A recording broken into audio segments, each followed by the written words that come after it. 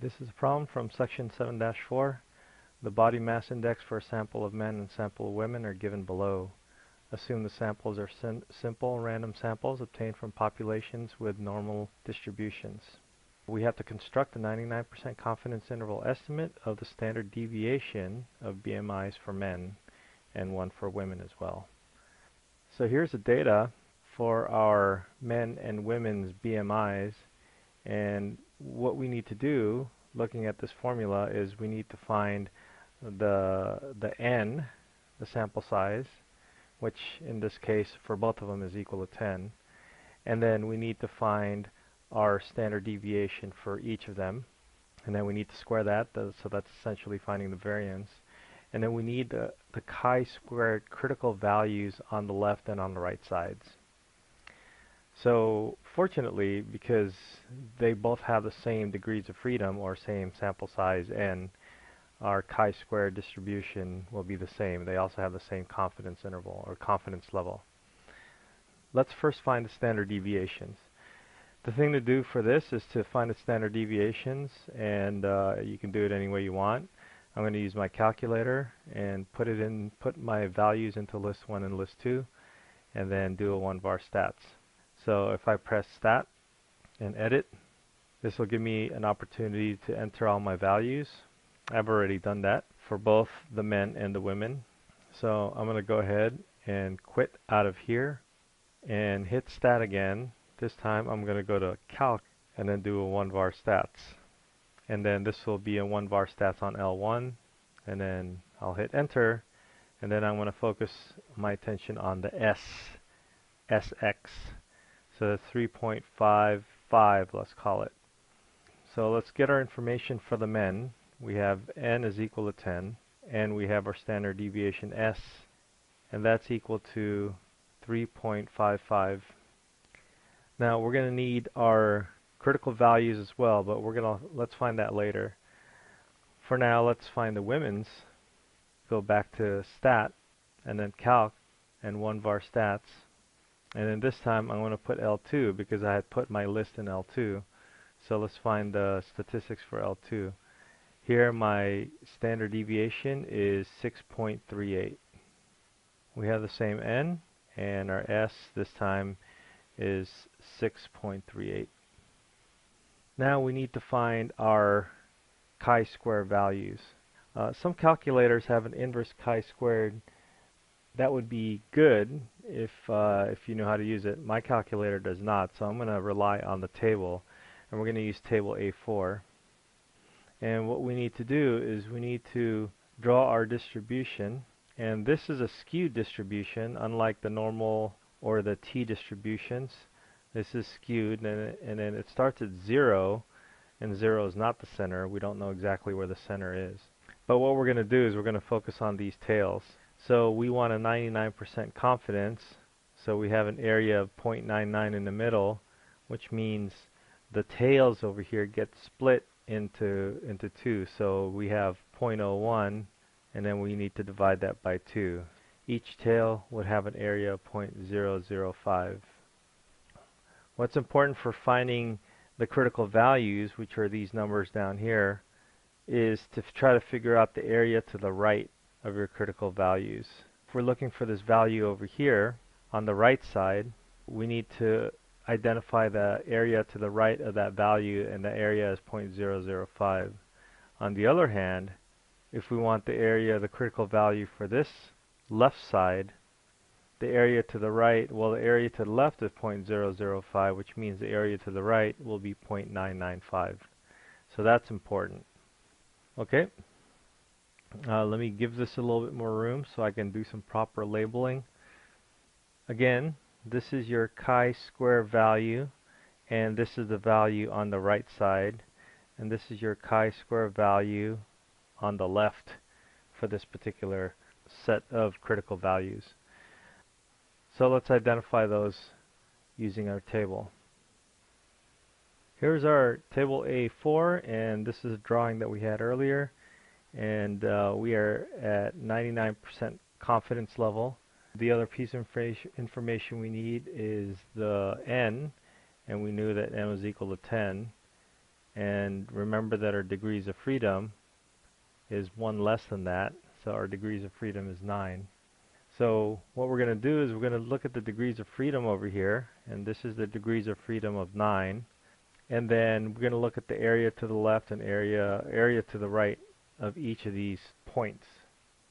An area of 0.005, an area of 0.005 will be over here.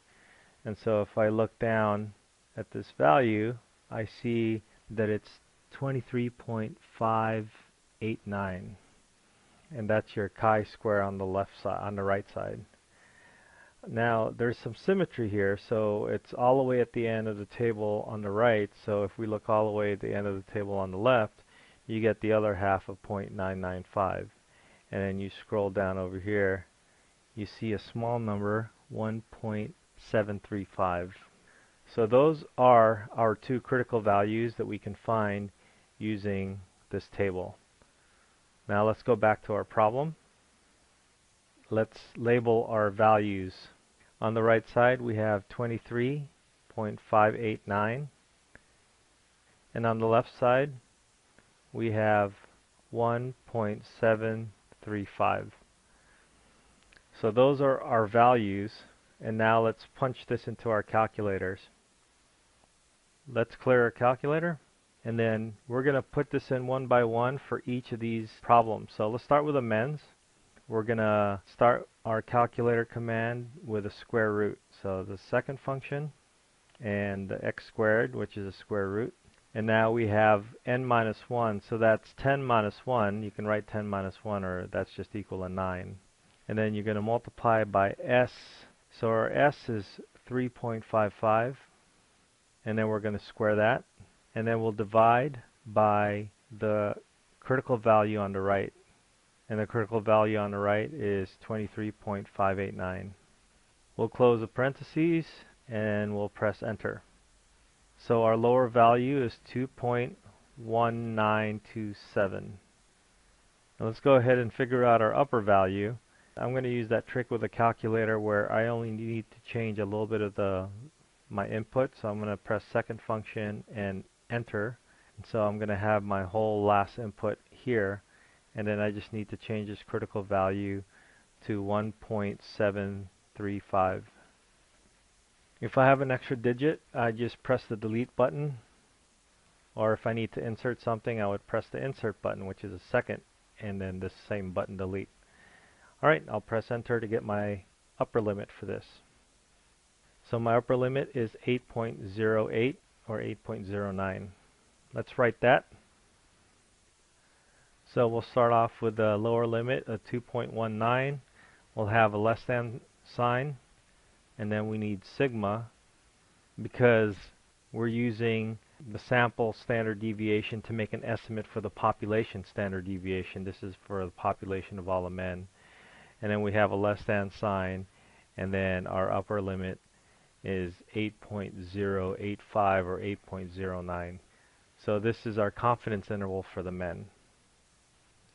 Okay, let's do the same for the women.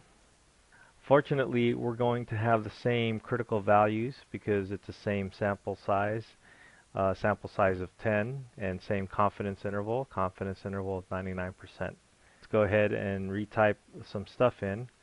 I'm going to say second function, square root, and then we know that our n minus 1 is 9, and then we're going to multiply that by s. This time the s is 6.38, and then we need to square that, and then we will divide by let's do the left side first, which uses the chi-squared right critical value, and again that's 23.589.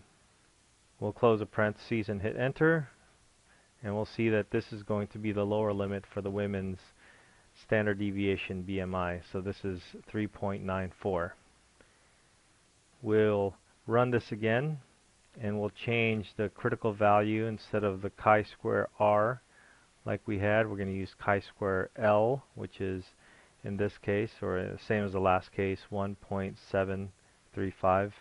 Delete that extra digit, press enter, and here we have the confidence interval. So let's type in our answers, 3.94, less than sigma, and less than 14.53. So that's our result so far. It says here compare and interpret the results. So in terms of comparing the results, we could take a look at this. This goes from 2 to 8. This goes from 3, about 4 to 14. So they look like they overlap. And when things overlap in statistics, we usually say that there's not a significant difference between them. And so let's see the choices that the problem has.